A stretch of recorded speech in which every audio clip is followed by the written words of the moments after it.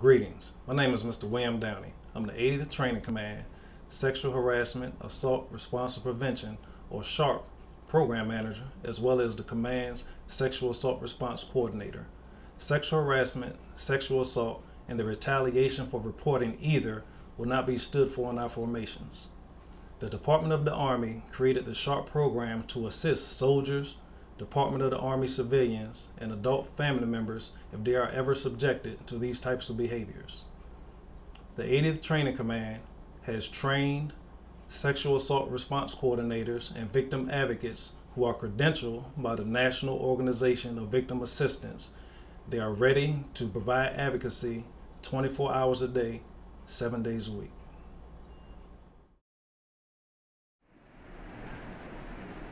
Hey, Mr. Fink. Hey. Chief Sims, do you have a moment can I speak to you? Yeah, come on in. Have a seat. Thank you. Been here for about 5 months, yes. I'm a little bit new. Yeah. Well, I'm Mr. Fink. I'm the SHARP Victim Advocate here at the 80th Training Command. I've been a SHARP now for a little over 3 years, so I've had some casework. Is there something you want to talk about? Yes, it started about 5-6 weeks ago, maybe. About 3 of the male soldiers were in a cubicle next to mine talking about their weekend. So basically, they would come back from their weekends and talk about their partying, and what it all sounds like is that they have a point system for every woman they pick up and the things that they do with them. For different sexual, maybe action they do, it earns like 50 points or whatever, and they're racking up these points and different things that they're, and it's very descriptive. They're over there talking about this stuff, very descriptive. And about the second time that they did that, the second weekend maybe that they came back from, it was like a Tuesday, I had had enough, and I just said, I was sitting in my cubicle, and I just threw my hands up and said, enough, I'm right here. And I could hear they lowered their voices.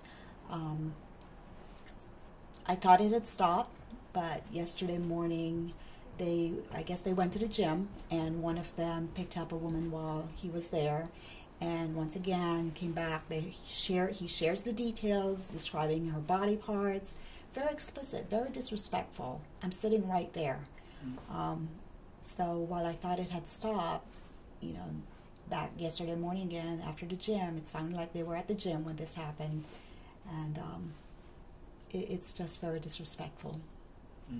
So what you're describing to me is definitely sexual harassment in accordance with the AR 600-20. And it definitely sounds like you did use one of the 5 responses, which is the direct response. So that's very good. There are 4 other responses that you can use. Okay, not that you have to, but there are other options to use as well. Okay, one of the other responses is the indirect response, which is you can write a note or send an email explaining to them to no longer do the behavior that they're doing in the office, in your environment. Okay, just letting them know that it's not professional, all right, to talk that way around you. The third way would be a third-party response, okay, which means bringing in someone else, perhaps maybe a fellow coworker. Okay, is there anyone else in the office that is also experiencing this, or is there someone close by that you could ask to speak? Well, there are others in the other cubicles. Mm-hmm. There are others around, and I'm sure they're hearing this conversation going on. So I'm thinking, yes, others are hearing it. Okay. The fourth response is the chain of command. So your first sergeant or the commander, okay? They can definitely speak to them as well. They can do a counseling statement, or, okay, they can speak to them. All right, so that's your option as well. And the last option is an informal or formal complaint, okay? So the informal complaint, we can just do a memorandum for record, or a formal complaint is where we sit down and the commander, we do a report, okay, We give it to the commander, and then he will do an investigation. Okay? So does that help you, knowing these different responses? Absolutely. I think I'd like to go back and actually do a direct, talk to them instead of sitting in my cubicle and doing that. So I'd like to use a direct approach, but is it okay that if that doesn't work and I use multiple, maybe somebody in the office is willing to go with me and approach? And then if that doesn't work, can I come back and do like a formal complaint? Absolutely. We can do a formal complaint. Okay. Yes.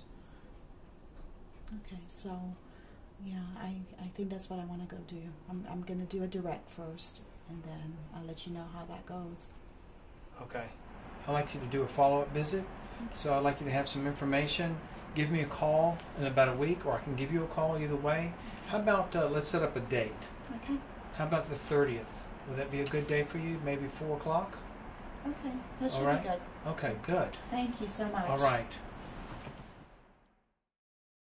If you or someone you know has encountered sexual assault or sexual harassment, please don't hesitate to contact your local SHARP office.